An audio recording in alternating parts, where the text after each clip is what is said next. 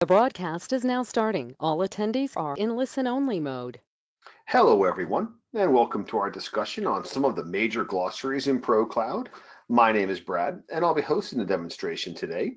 If you have any questions during the webinar, feel free to enter them into the questions pane under GoToWebinar panel. If the question is outside of the scope of today's discussion, please email them to support@designmanager.com.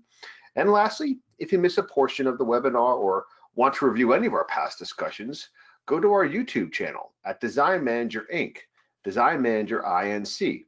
And here you can see a complete listing of all sorts of topics, including quick start videos, short helpful tutorials,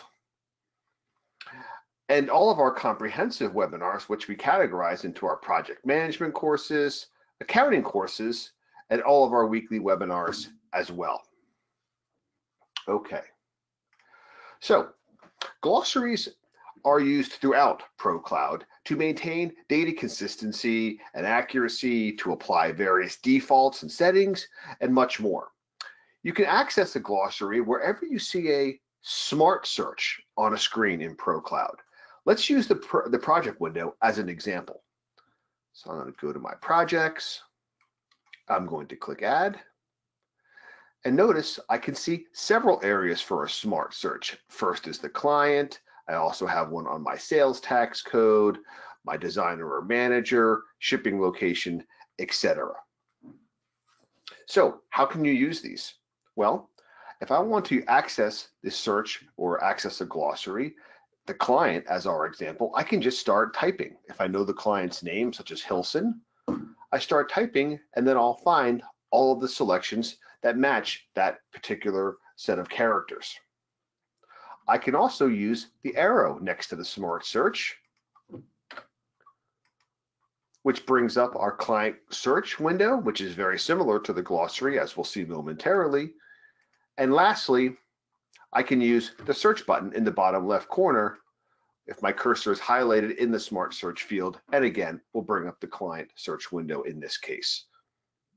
So that's how we're going to access our glossaries on various windows in Design Manager. So let's begin with our glossaries that are listed on our project tab, and you can see them under the Lists and Glossaries frame as shown here.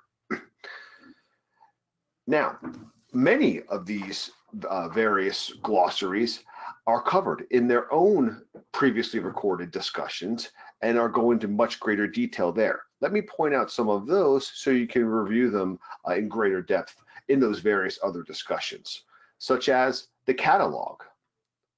That can be found under creating catalog items in ProCloud.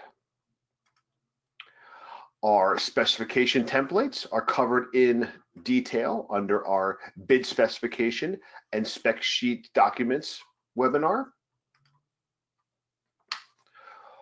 Time activities and employees are covered at length in many webinars, such as our time billing webinar, and you can see both of the glossaries listed there. And finally, even on our accounting tab, we have a smaller set of lists and glossaries, but our sales tax codes and sales categories are covered in our setting up sales tax codes and sales categories and component types explained respectively. So I won't go into detail on those particular glossaries because they've been explained at length in all of those various other areas. So I'll go into some of the other glossaries that are not covered in their own presentations. Okay.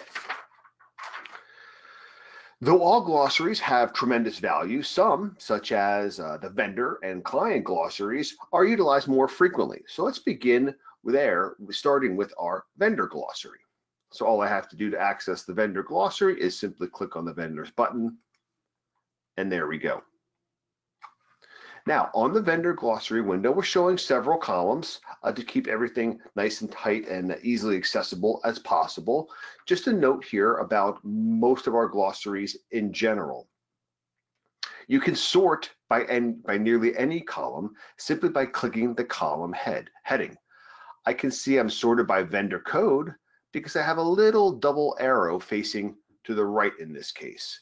If I wanted to sort by vendor name, I just click the vendor name column, and you can see I'm sorting now by vendor name. And I'm doing so in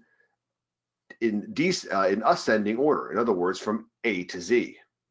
If I click the vendor name column heading again, notice very slightly the arrows now point to the left, and I'm going in descending order, in other words, from Z to A. If I wanted to search for a particular vendor, just start typing. So if I want to go down to, I don't know, Cravat, if I start typing KRA, boom, Design Manager is automatically going to compress the vendor glossary to showing only those vendors that satisfy the characters I've typed. You can also, on most any grid in Design Manager, right-click and export. So if I wanted to pull my vendor glossary and export it into a Excel or Google Sheets version, an XLS file, XLSX file, I could do so just by right-clicking and selecting the export. Another handy feature available for you as well. Okay, our vendor glossary has an additional feature on it that's often unknown to many of our Design Manager users, and that's the vendor status window. Let's take Century Furniture as an example. I'm going to highlight them on my vendor glossary, and I'm going to click the status button, which brings us to our vendor status screen. And it's actually split into two areas. We have a summary area and we have a detail area as well. On the summary, we can see all of the information for this vendor in a quick snapshot. I can see all of my open purchase orders. I can see the current vendor deposits that I've sent that I've not yet applied on vendor invoices. In other words, an open vendor deposit. The future due is the difference of those two values. I can see all the vendor invoices I've recorded, the application of any deposit, and the net invoice as well. The total payable is going to be all the bills and deposits that I've recorded for the vendor so far. In other words, the open vendor deposits and the net invoices. I can even see my current accounts payable, in other words, all the unpaid bills I have, any payables that I have on hold or waiting for payment, my year-to-date purchases, and my prior year-date purchases as well as time goes on. Very nice, handy snapshot of all of that information for us.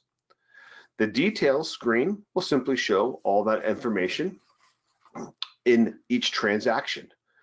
I can then use my type selection to show only certain types of transactions. I want to focus on deposits or vendor invoices or checks. I can do so. I can see the detail of those particular transactions if I wanted to using the detail button. And very conveniently, provided I have the proper permissions, I can use my go-to button and actually bring up that transaction on its applicable window. In this case, I'm jumping right to our vendor invoicing window existing tab so I can see that vendor invoice itself for greater detail. Very handy window for all of your vendor information needs, taking all of the consolidated vendor transactions and putting it into a nice simple interface for you. Okay, vendor status window. Now, let's take one of our vendors and look and see what all the information is available for us on the vendor window itself. Let's start with our curtain calls workroom. I'm going to click the edit button. Now, I can double click, I could click the edit button, or I could even hit the enter key. Any of those three ways would bring up the vendor that I have selected. Let's start on the vendor window on the information tab. First, we have our unique code in Design Manager for the vendor itself. We have the name, obviously, and the sorting capability. Now for vendors, the sorting capability defaults to company. In other words, I'm just going to simply use my sorting mechanism as whatever I've typed into the vendor name. The name selection actually is applicable for an individual's names, Mr. Robert Johnson, etc. And I can even manually import my sorting as well. All of that is really doing is going to determine what name appears or what order the name appears on the vendor name window. For most vendors, it's going to be company. We'll see that contrasted with another glossary later on. Next to that, we have two ways to classify the vendor. We have the type and we have the category. Now, I found it sufficient only to use the category, where I'm breaking out my vendors into very generic subdivisions: furniture, bedding, operating, workrooms, etc.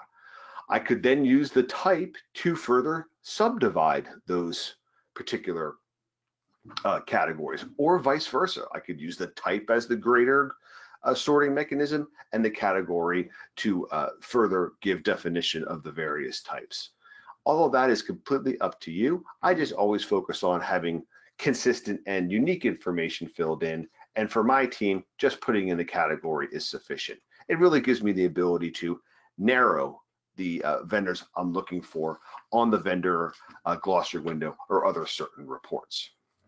Types and categories, very handy. Next, we have the address, of course, of the vendor, city, state, and zip. Notice from here as well that I do have an option to click on the search button in the bottom left corner when I'm in the vendor address field.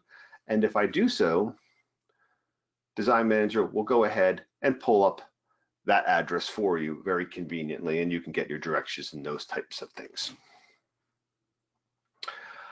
The contact at the vendor for us to get in touch with, the phone number of that contact, fax if applicable these days, the employer identification number or the EIN of the vendor. That's going to be necessary if you do need to send a 1099 for the vendor, as we'll discuss a little bit later on. Our account number with our vendor. I can enter that here, and I have the option to include that account number on any checks we send to the vendor as well. So if we put the account number in, we might as well have it printed on the check as well to ensure that payment is properly attributed to our company. Then we have some additional information. Email, of course, for the individual to receive emails or the company to receive email is very handy if I want to send a purchase order via email, etc. I have additional areas for the website of the company if desired, and additional phone numbers I could use. I have our contact, I have her cell phone number, so the description of phone 2 applies to phone number 2, as would phone 3 description apply to the phone number 3 as well. The Create Ship To option, a little handy feature that's unknown to many in Design Manager. There could be certain circumstances where you may have an entity that's both a vendor and a shipping location. In fact, a workroom such as Curtain Calls is a perfect example. I could be using Curtain Calls as the vendor to fabricate my window treatments or pillows or what have you, but they may also be a shipping location for my other vendors to send fabric or trim or what have you. So if I need to create a shipping location from an existing vendor, I would just create the Create Ship To button, and Design Manager will craft a Ship To code for us, as we have seen I have done in the past already for Curtain Calls. A very handy feature to keep your coding consistent between the vendor and the shipping location, and to prevent you from having to re-enter all of the information of the address, contact, etc. Another address for our vendors is our payee address. Now, I have my vendor address selected as my payee address as well. The vendor address is going to be used obviously for purchase orders, etc. Now, when I'm writing checks or other documents, I may have a different address for those to go. Sometimes vendors may have a third-party company doing all of their accounts payable, or they have a PO box for that type of information, or they're a larger conglomerate and they have a centralized payment office in Minnesota or whatever, where all checks go to. In that case, I would unselect the vendor as payee option, and I can then allow the two addresses to diverge. This would also appear on your 1099s. This is going to be the address on the check, as I said, etc. If the use vendor as payee is selected, you can see that that information is disabled. And if I do make any changes in the vendor address, let's say I change our 8 to a 9, you can see it's automatically reflected for me in the payee address to keep those two addresses always synchronized. Very handy. Further to the right, we have some additional information about that 1099. In the case that I do need to send a 1099 to Curtain Calls, if the name that should be presented on the 1099 is different than the payee name, I could input it into the recipient name field as shown here. So they have a different legal name for their LLC. Finally, beneath that is the 1099 designation. Essentially, where does the cost appear on the 1099 document? Very frequently, it would be in the non-employee area, but it could also be for rents or attorney or even interest. So by selecting the appropriate type of 1099 format, Design Manager will automatically put the dollar amount in the proper field on the document. Okay, lots of settings and interesting features on the Information tab of the vendor window. Let's jump over now to the defaults screen and see what's afforded to us here. Starting off, we have the purchase order terms. This will automatically appear on the purchase order documents for you to indicate the terms you have established with the vendor, net 30, net 15 upon receipt, whatever it may be. So once it's entered here, it'll automatically appear for you on the purchase order document. Same with the purchase order ship via. I use TBD as an example if I don't have any particularly pre-scheduled shipping decisions with the vendor, so I can have that entered and change it on the purchase order. But again, by having it set for a default, it's a reminder for me to set up some shipping or those types of things. And once it is on the vendor, I don't have to enter it again further down the road on the purchase order itself. Beneath the ship view and the terms is our deposit information. Does the vendor require a prepaid deposit to begin processing the order? In this case, Curtain Calls does at 50%. And beneath that, I can indicate to what types of goods and services should that 50% be applied. Well, they want it for any merchandise they're applying, and since they are a fabricator in a workroom, they want it on their installation and labor as well. But they don't want it on other things such as freight that may come up or crating or what have you. So I can tell Design Manager what various component types should the 50% be applied. And that will default all the way down to your component window for you, so you don't need to remember to type it in, etc. Beneath that are the buying terms. If you have a contract with the vendor where they provided you with a series of terms or percentages that allow you to calculate your cost from their list price, they would be entered in on this window. And upon doing so, when you use this vendor, Design Manager will automatically apply those buying terms on the component window, where you would simply input the list price and Design Manager would calculate the cost for you predicated on those terms. Beneath that, we have our early payment information. Curtain Calls is a vendor that will actually give me a discount if I pay via check within a certain amount of days. So they'll give me 2.5% off any bills if I pay them within 5 days of the payment days. All of these work in conjunction with one another. Let's take an example. I'm going to hop over to my accounting tab and go to my payments and checks window. And right here, I have an invoice that I've recorded for Curtain Calls just a few days back. Now I have 30 days to pay, so I'm well within my payment due days and my days to take discount. So Design Manager notices that my original amount was $251.50. So it's taking 2.5% of that as a discount, which indeed is rounded to $6.29. So my current amount to pay is $245.21. So if your vendor does provide you with such a discount, or you negotiate those terms, because many vendors will do so, Design Manager will automatically calculate those figures for you. As long as the vendor is configured properly, let Design Manager do all the math and remember to apply those discounts, etc. Another feature that I'm utilizing with my Curtain Calls workroom is my default markup percentages, or my override pricing percentages. Design Manager allows you to use the vendor to override the pricing model that you may have configured for your projects. I have a 30% markup on all of my merchandise, usually, and that'll apply down to installation, etc. as well.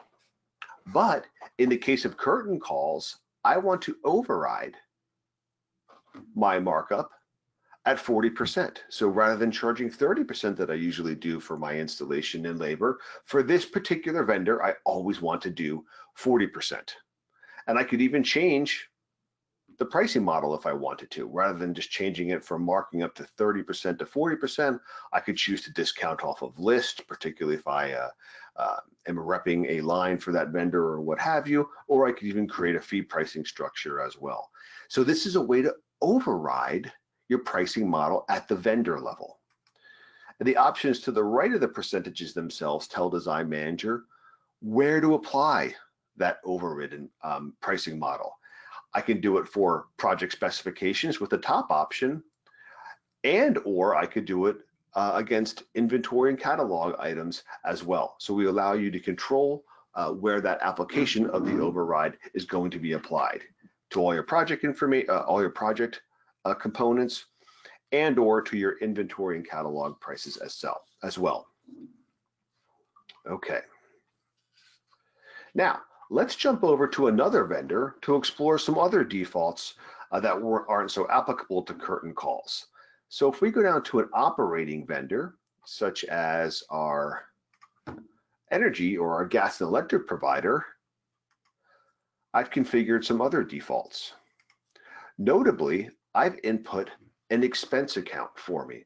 Whenever I'm going to be paying NRG, via an operating expense for the monthly gas and electric, I don't want to remember to use the 61,600 gas electric operating expense account. By inputting it singularly on my defaults tab of my vendor window, Design Manager will automatically use that account when I'm putting in operating expenses for our NRG vendor. That keeps my data entry rapid, correct, prevents mistakes, all of those types of things. Very handy feature, and I recommend doing that for all of my operating expense vendors. Further, I can use the do not allow on specification stock items and purchase orders option. This will prevent any user from incorrectly selecting the NRG vendor on a component window. We're certainly not going to be purchasing any fabric or merchandise from our gas and electric company. So by using that, the do not allow on specifications option, the user will be prevented from selecting that as the default vendor. Just a very nice check and balance that you can use within Design Manager. Let's switch vendors one more time to focus on another final option on the defaults tab of the vendor window. Let's go to one of our contractors, jump over to the defaults tab, and in this case, I'm using Design Manager's insurance mechanism or functionality. Here, you can enter in insurance policies for your various vendors, particularly your contractors. You would select the policy type, general liability being one of the primaries. You can optionally input the insurance carrier and policy number. That's really for your benefit. Keep all that information in one place for yourselves. If there's a date where the policy begins, you could optionally input that into the effective date. But what you really want to focus on is the expiration date. So we should always put that in to our vendor insurance record, because any active insurance policies that have an expiration date prior to today's date, whenever I'm trying to use the vendor on a vendor invoice or a purchase order, etc., I'm going to be warned when doing so. So Design Manager can be used to ensure that you're not inputting bills to vendors who don't have a valid insurance policy recorded, really keeping yourself abreast of making sure that all of your contractors, etc., do have valid insurance policies with the company. The concept of active comes into place where You may have a brand new policy that will be starting in, let's say, the next year coming, but it's not yet active. I want to input that information, but I want to leave the current policy as the active one. That's the designation with the active selection. So if your company is very uses a lot of contractors or vendors that do require insurance policies, that's a great way to keep that information right in your design manager in one centralized area, plus have another check and balance within the program to prevent you or to warn you that you're inputting bills against a vendor whose current insurance has lapsed. Vendor insurance, very handy feature as well, and often an unknown feature for many of our design manager users out there. So lots of information and different settings we can use on our vendor window and vendor glossary in general. Let's jump over to another one. Go back to our project tab, and equally as important or equally as utilized as the vendors is probably our client glossary. Now, I just have a few examples on ours to keep my list nice and tidy and manageable, where I have the Carters and the Hilsons. Let's use the Hilsons as an example and see what type of information we have on our client window. Again, we're starting on our information screen, and we'll see what other features are available for us here. We have our code, of course. Now, notice my name, Mr. and Mrs. Robert Hilson. Since I'm using the name option on my sort selection, Design Manager takes the surname, any given or birth names, and then the honorifics will all appear in parentheses at the back. Why? If every single of my clients were sorted by Mr. and Mrs., then on the client name, I would be only sorting with a bunch of M's out there. So by using Design Manager's advanced sorting capabilities, I'm having all of my surnames first, so I can jump right down to the Hilsons or the Martins or what have you. Just like our vendors have abilities for type and category, our client does as well. If all of your clients are residential or all of your clients are commercial, you don't need to put a type in there. But if you do have various clients that may be commercial, maybe nonprofit, maybe it could be yachts or airplanes or what have you, and you do want to classify them, you can use the type selection to do so. The address information for the client is going to be the default project billing address when we create projects for our clients. So whatever the primary address is for the client to receive any mailings, that should be the address listed. Of course, you can change that on a per project basis, but that will be defaulted from the client, as we'll see in a little bit. And again, we have the same information: address, city, state, zip, contact, phone, fax, email. Very handy, defaults down to the project, so I can email the Hilsons their proposals or invoices. Website, again, perhaps for commercial clients, that's more applicable. Additional phone numbers, very handy with clients. So I have both of the Hilsons' cell phone numbers available for myself. The designer associated with the particular client, this would again default down to the project level. Tax ID, very handy. If it is a nonprofit or commercial client, you may want to have that information recorded conveniently within Design Manager. The invoice terms, that will also default down to each of the projects and will print right on the invoice document itself. I also have the ability to record finance charges in Design Manager, and ultimately it's often configured at the client level.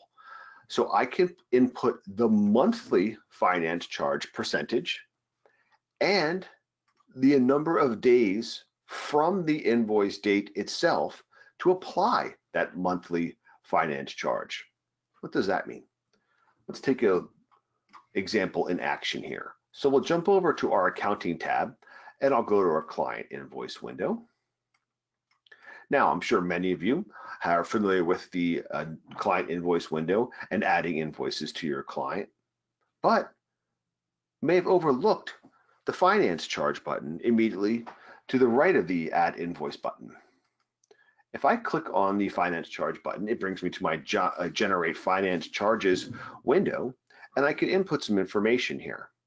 The aging date is going to default to the end of the month, but it's going to be what we use to determine if the client's invoice has exceeded that finance charge number of days.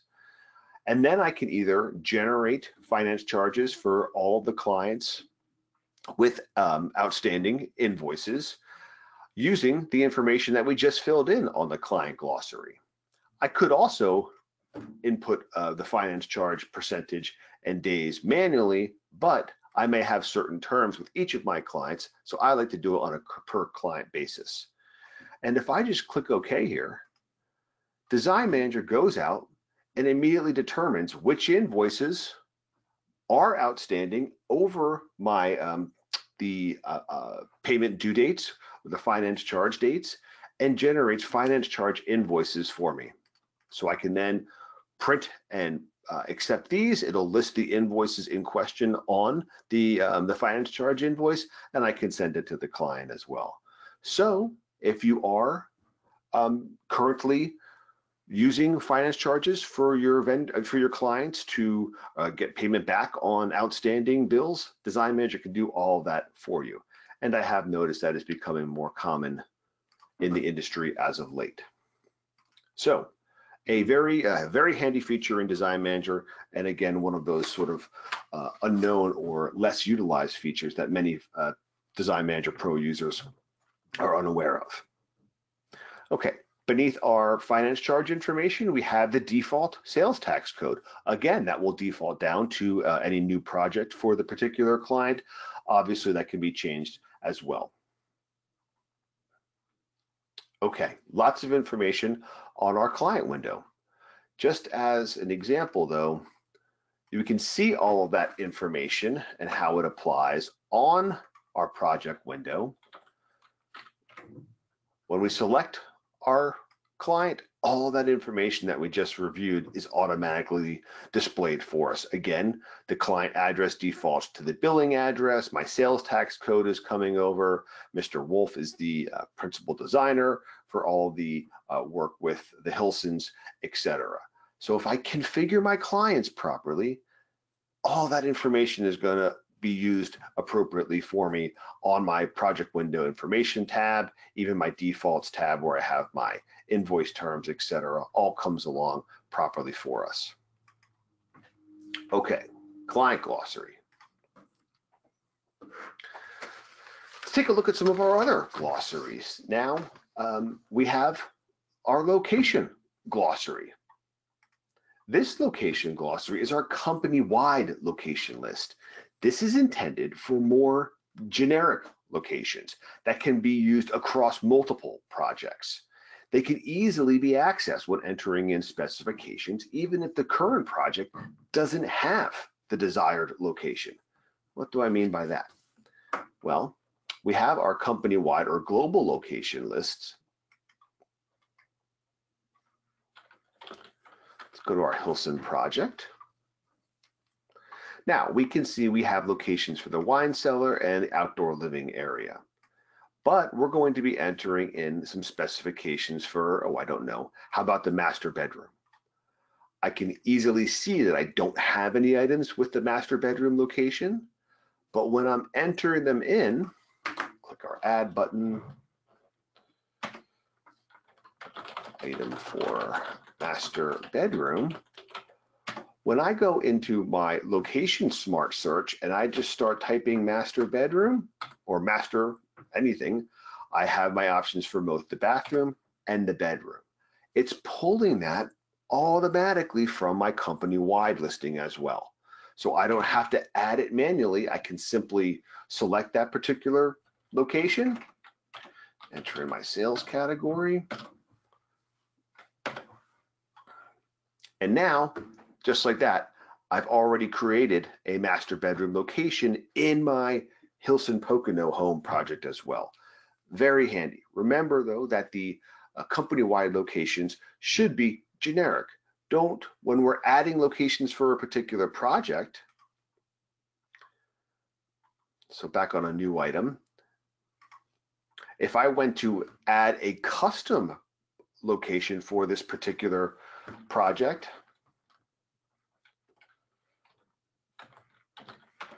such as Brad's study, I would generally not want to use the update company-wide list. If I did make that selection, I would then have a Brad's study in my company-wide list.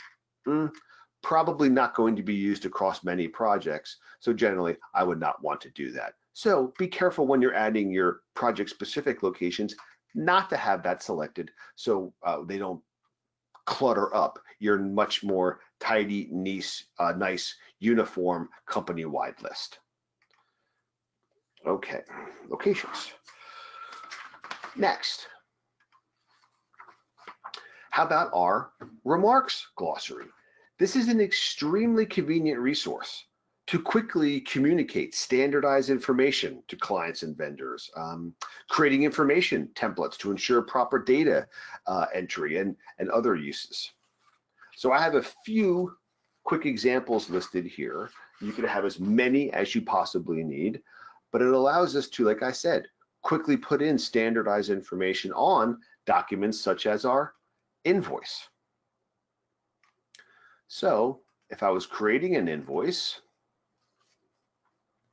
let's use our Hilson project since that's been a favorite so far.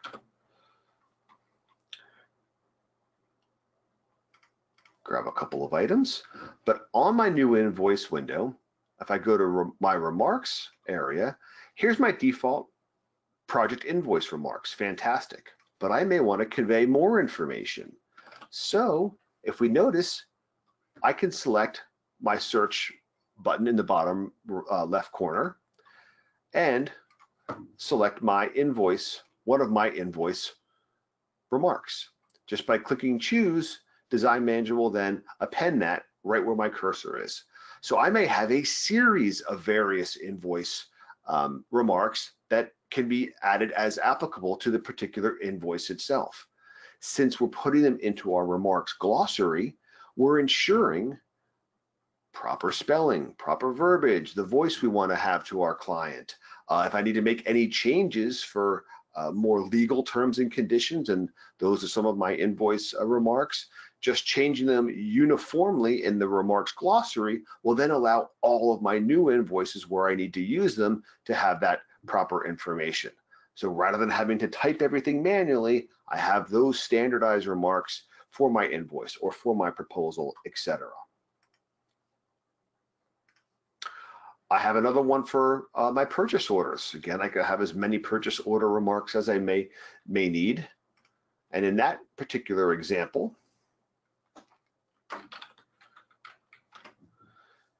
I'd be adding a purchase order, select some components. And if I wanted to add remarks here in the instructions of the purchase order, I could just click the edit button as indicated by the pencil, put in my special instructions, just like that. And again, I've seen many firms that have a multitude of various purchase order instructions they may want to be included into the special instructions field on the PO document, all depending on what's being ordered and any particulars about it as well. Great. Now, lastly, my third example is a description template. Let's see what I mean by that. Back on our Hilson project in our specifications. Oops. Go back to our item for our master bedroom. I may want certain information to always be recorded by all of the users of Design Manager, and it may depend on what type of merchandise is being ordered or service. So right beneath my information of the description itself, again, I have access to my remarks glossary by clicking the search icon in the bottom left corner, and I'm going to select one of my item description templates. And now Design Manager puts in the information to ensure that my users are inputting exactly what I want. Have I entered in the item description? I did. And now I want to fill in the dimensions, style, finish, color, pattern, what have you. This way, we're creating standardized, uniform data entry, and we're ensuring we're communicating everything we want to our clients throughout the company. So we're not missing particular information to communicate. We're creating very standardized, professional-looking documents, and everyone's adhering to the same standards. Very, very convenient and uniform way of doing so. Very using the remarks glossary there in a very interesting way to standardize some of our data entry there.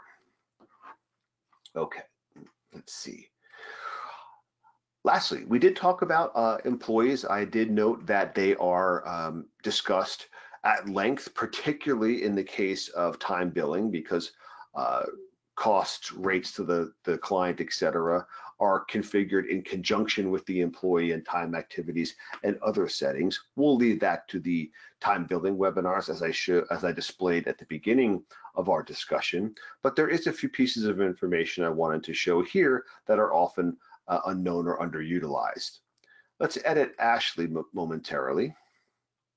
And on her information tab, we do have all of her address information, phone number, etc., email, but I have the default purchase order designer extension. What does this do? Well, whenever I'm making a new project,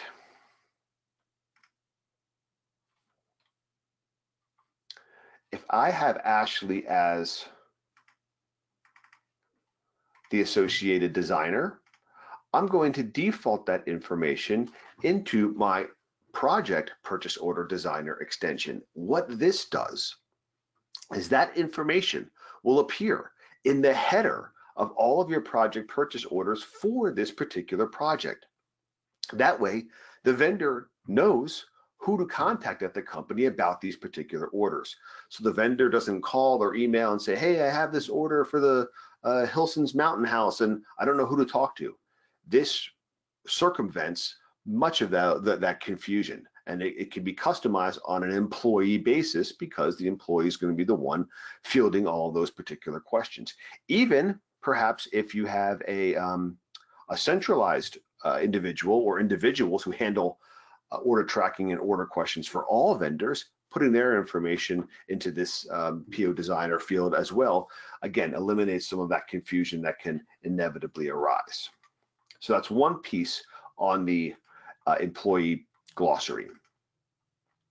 Some other information, we talked about time, of course, is the point of sale and showroom information. This gives the employee access to the design manager point of sale system. So Ashley can then log into the point of sale system and record sales from clients walking in if your company has such a service available. The commission percentage ties directly in to the accounts receivable commission report. That's going to be a listing of all invoices that Ashley was associated with within a given fiscal time frame, and her percentage of commission will be calculated from the commission percentage on her employee window. Again, if your company does such transactions. The default warehouse or showroom and the default sales tax code are used exclusively for the design manager point of sale system. If you don't have walk-in sales, you don't need to worry about it. Along with the ability to allow invoice date changes and to allow manual price edits. All of which, again, is utilized under the accounting tab. The point of sale option, where Ashley uses her employee code to log in. Notice I can change my receipt date and fiscal month because she's configured as such. Can go in. The other features would be